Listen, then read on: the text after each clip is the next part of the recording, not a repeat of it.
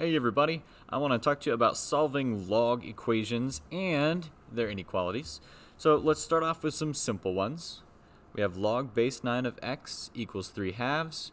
First thing I'm going to do here is get it into a different form. When x is inside that log, it's kind of tricky to work with. So instead of log form, I'm going to go to exponential form. So 9 to the 3 halves equals x. 9 to the 3 halves equals x. I'm now going to simplify this. Remember, it's power over root. So I have 9 to the third power and then the square root of it. But I can do that in whichever order I like. So I'm going to do the square root first. Square root of 9 to the third power. So square root of 9 is 3. I still have to raise it to the third. And 3 to the third is 27. So x is 27. Next, we're going to scooch over here. Log base 16 of x equals 5 halves. Again, I'm going to go into exponential form. So 16 to the 5 halves equals x. Again, power over root. I don't want to take 16 to the 5th power, so instead I'm going to do the square root first. What's the square root of 16? 4. So I now have 4 to the 5th equals x. And 4 to the 5th is 1024. Big number, but still, none of that is difficult work on its own. So just take everything step by step and you'll be fine. If it's in log form and it seems tricky, go to exponential form. And the same is true the other way. If exponential form seems difficult, go to log form. We're just not at that point yet. Now, let's solve this log. And if you look at your book, the property of equality for log functions, well, it pretty much says if both logs are the same, so it's the same kind of log, we only know this kind of log right now, and it's the same base, well, then we can cancel both of them. I'm just left with their innards, or their insides. And that is true here, just like it was way back when we were doing exponents, where if you had the same base, then you could just look at the exponents. The same is true here. If I have the same log and same base, well, then I can look at the stuff on the inside. So x squared minus 15 is going to have to equal that 2x. Now, I have an x squared, so I'm probably going to have two solutions. So I'm going to get everything to the left side and then see if I can factor. So I'm going to subtract that 2x over. So I got negative 2x minus 15 equals 0.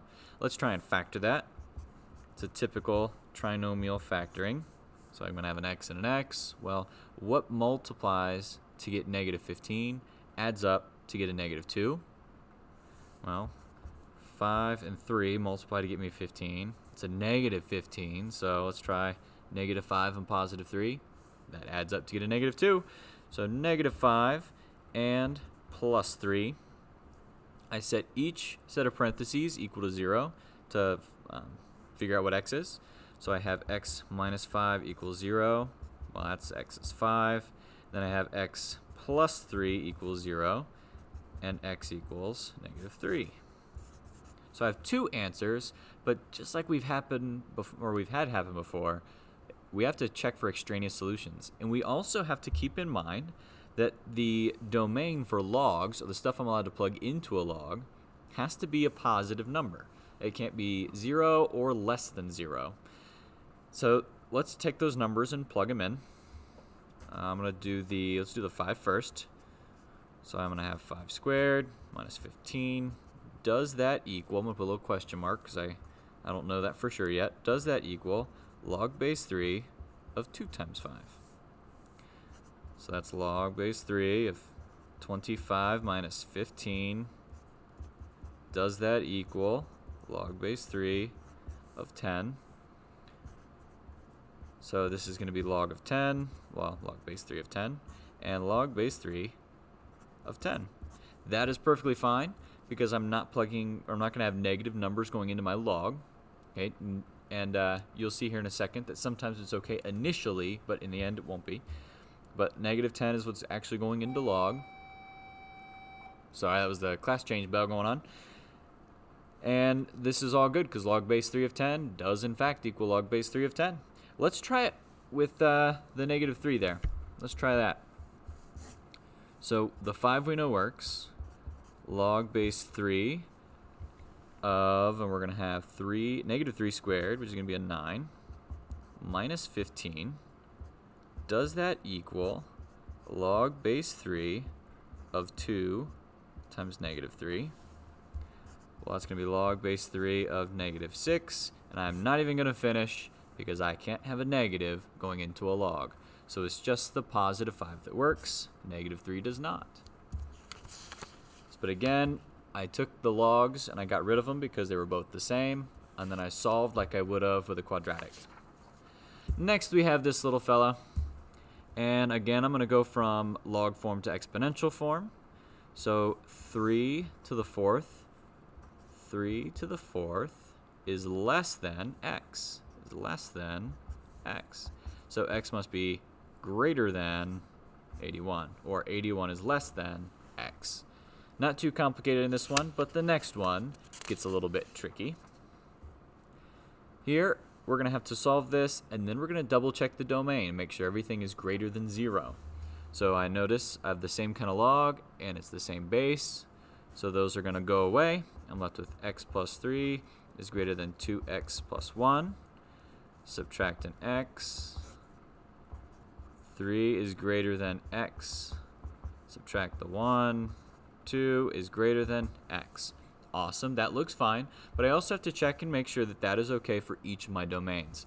So remember, I can't plug in a number that's less than 0, so I have to say x plus 3 must be greater than 0, and I'm going to have to solve for that one.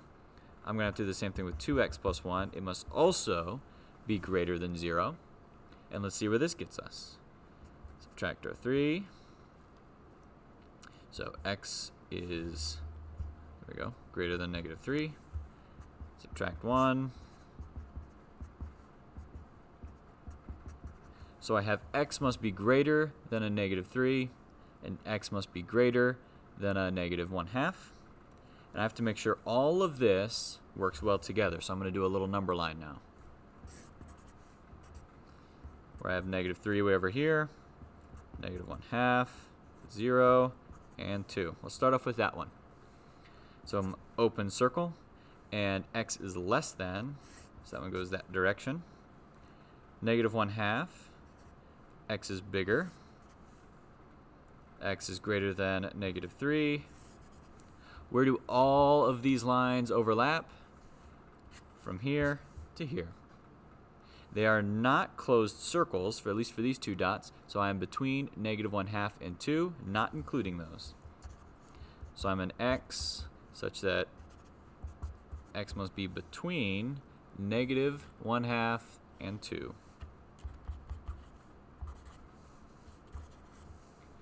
Alright, hopefully this video was helpful. If it was, please click that like button that's going to be down here below. And as I make more of these videos related to my Unit 7, I will put them over there so you can get to the next one. Have a great day, folks.